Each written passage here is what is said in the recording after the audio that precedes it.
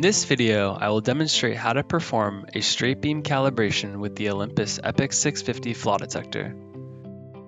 For this example, I will be using a 5 MHz transducer and calibrating to a 1018 carbon steel 5-step test block with a minimum thickness of 100 thousandths and maximum thickness of 500 thousandths. The metric equivalents are 2.5 mm and 12.5 mm respectively. Certainly any step block can be used, however please keep in mind it should represent the minimum and maximum of your measurement range. Before beginning the calibration, we'll need to adjust the instrument settings appropriately for the step block we are calibrating to.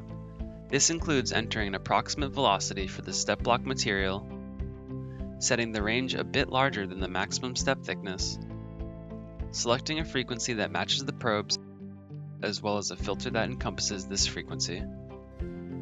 Additionally, while not seen in this video, I recommend adding 12 dB of gain so that when the probe is first coupled to the step block, strong visible backwall echoes appear on screen.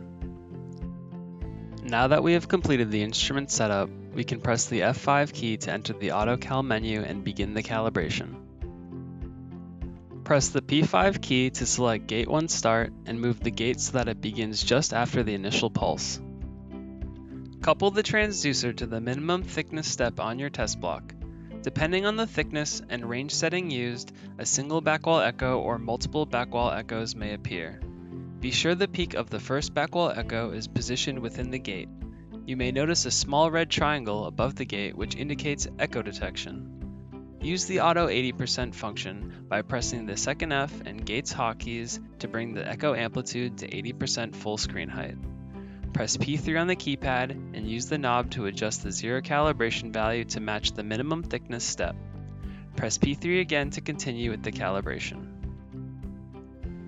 Now couple the transducer to the maximum thickness step on your test block and once again be sure the peak of the backwall echo is positioned within the gate. Use the Auto 80% function to bring the echo amplitude to 80% full screen height, then press the P2 key and use the knob to adjust the velocity calibration value to match the maximum thickness step. Press P2 again to select Done to complete the calibration. The EPOCH 650's velocity and zero values are now calibrated to the material and thickness range of the test block used. Verify your calibration by checking the thickness measurement at each step on your test block.